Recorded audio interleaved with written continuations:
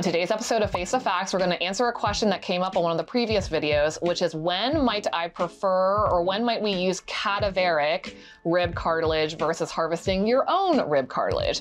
And basically what I had said to that is my preference is generally always to use your own tissue because I know that it's the freshest. I know your body's going to be happy with it. It's much lower risk of certain complications to happen with your own tissue than it is with someone else's tissue.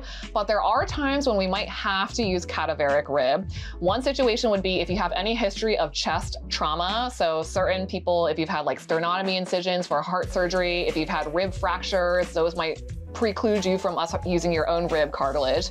A second would be if you are a little bit on the more, shall we say, mature side. And as we age, some of the cartilages in our body will naturally calcify or almost become bone-like. And so if you have slightly more calcified cartilage, it makes it very difficult for both the harvest as well as us actually using that material because we want something to be kind of on the softer side so we can cut through it easily, shape it how we want, and then suture it in. So if you are a little bit more mature in age, sometimes I worry about how good your cartilage might actually be.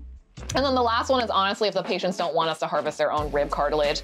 I would say that's actually a little bit rarer than you would think, but at the end of the day, it's your body, it's your choice, and you consent to the procedure. I'm never gonna force you to do something you don't feel comfortable doing. So if a patient does not want us to harvest their own rib cartilage, we could always discuss using cadaveric rib cartilage. I hope that answered your question out there. My name is Dr. Lexie Wang. I'm a facial plastic surgeon at West End Plastic Surgery. We'll see you guys next time on Face the Facts.